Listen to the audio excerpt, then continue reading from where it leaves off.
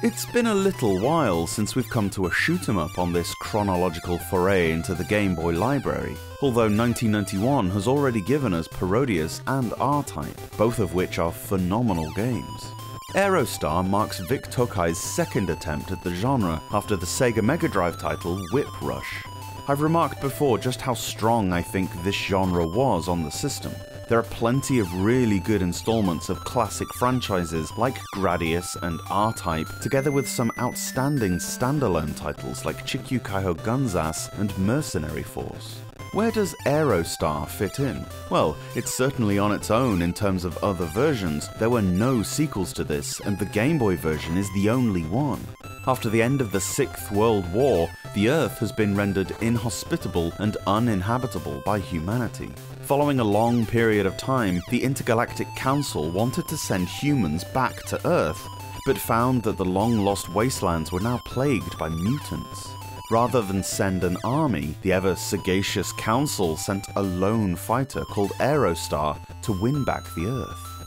The game is an auto-scroller, but the ship needs to be driven. It doesn't scroll along with the screen, but rests in place on the map, meaning you have to move yourself forward.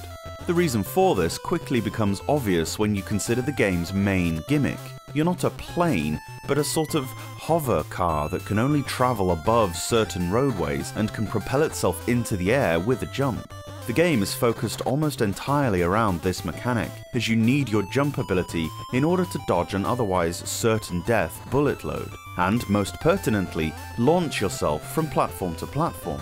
You are largely driving along roads that are almost like piers, and many of these come to dead ends, meaning you'll need to propel yourself vertically. It looks like you're coming out of the screen, and maneuver across water or chasms, landing safely on another platform. It's quite easy to do. You press and hold A when your jump meter is reasonably filled, but beware as later on you don't even have roads. You can often be confined to jumping between various tiles. It's best to wait until a lot of charge is available, else you run the risk of not making your jump. Don't let go of A until you're ready to land, else it's the drink for you. Also, bear in mind that while in the air you can't fire your weapons. Pay attention to the enemy's projectiles. The large ones will only hit you if you're in the air. They're meant to look higher up, I guess. Otherwise, just ignore them. It's the smaller ones you need to focus on. It's quite tough to balance destroying enemies and dodging projectiles at the same time as route planning when you'll need to jump and which level of bullets to avoid at which time. Along the way are destroyable weapon tanks, which drop lettered power-ups. You can cycle between them by shooting the collectible, and the weapons are nicely varied. There are 2 side additions. Collecting S gives you 2 side shots with a medium range, or O gives you 2 flanking shields. You can't have both, sadly, and both have their uses. Don't be without one or the other. As for the weapons, there are 3 upgrades. L gives you lasers that travel through enemies without dissipating, basically an invulnerable version of your basic weapon. They also split and bounce off horizontally sometimes. B launches missiles slowly, but with massive impact. V creates 5 flames that fly forwards in a spread shot. Spread is often one of the most useful weapons in any kind of shooting game, and it's no different here. Lots of enemies come at you from the sides or diagonally, and seeing as how you can only shoot forwards, it's incredibly handy to have a wide dispersal. There are 7 levels with a serious incline in difficulty. The game's not unbeatable, but it'll hurt you trying to do it. With a well-constructed soundtrack, beautiful and varied scenery, and some grotesque mutant bosses, however, at least the ride is a rewarding one.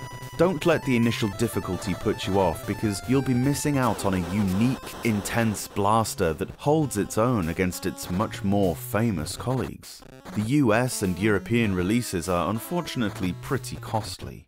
You can get a Japanese one for a chunk of change less, and there's no text in the game, so you may as well. That Western artwork is gorgeous though.